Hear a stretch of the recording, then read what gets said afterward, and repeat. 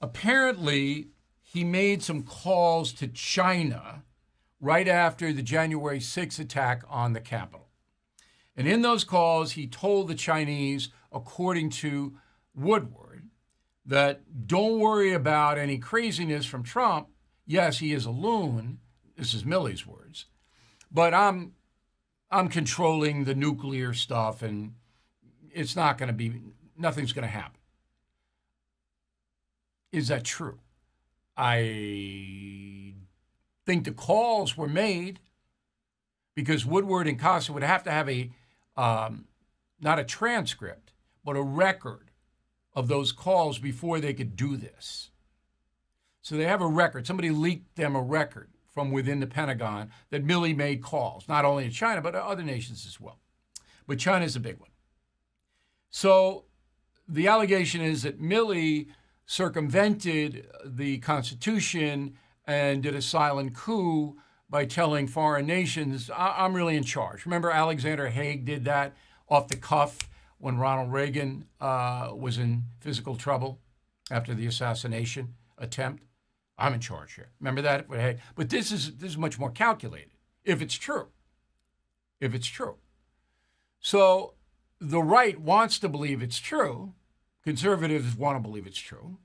And even some liberals are going, oh, Milley, you got to be court-martialed, you got to be tried for treason, whatever. That's always the way it goes in this country. And we don't have any evidence of what was said in those phone calls, but we could get it, and easy. And I'll tell you that in a moment.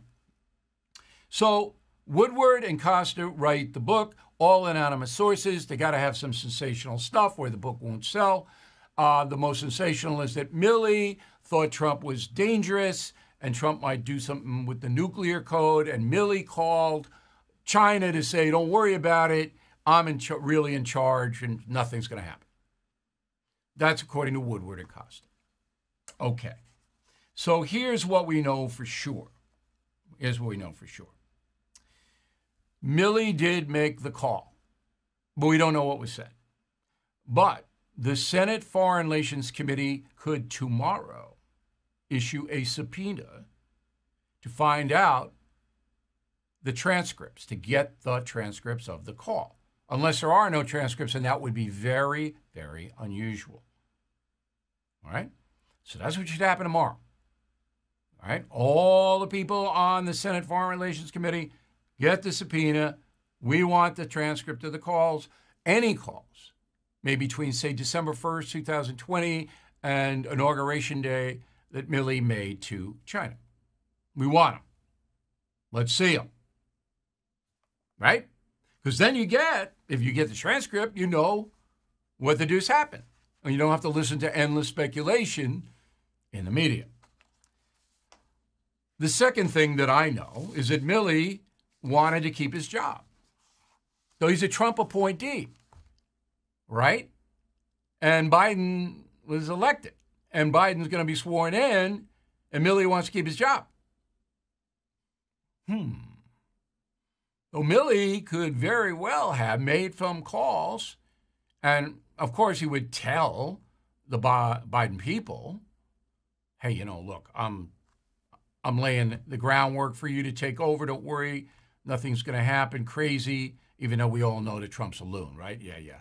Okay. That probably happened. Now, this is speculation on my part. It's speculation.